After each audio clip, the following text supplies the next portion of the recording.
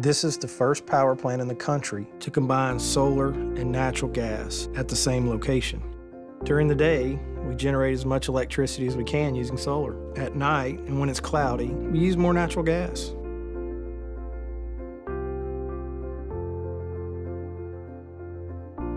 Each year, we probably get over 200 days of sunshine, but there's 165 more days without.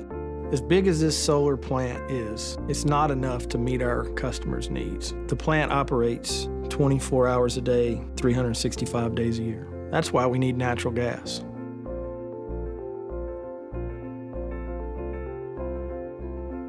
Here at the plant, using solar and natural gas technology allows us to generate reliable power with as little impact on the environment as possible.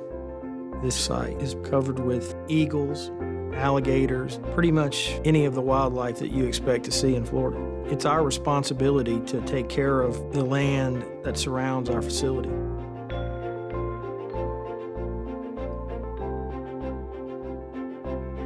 I think what's important about combining solar and natural gas is to show that renewable energy and traditional energy can coexist. It's not a matter of either or. We need both.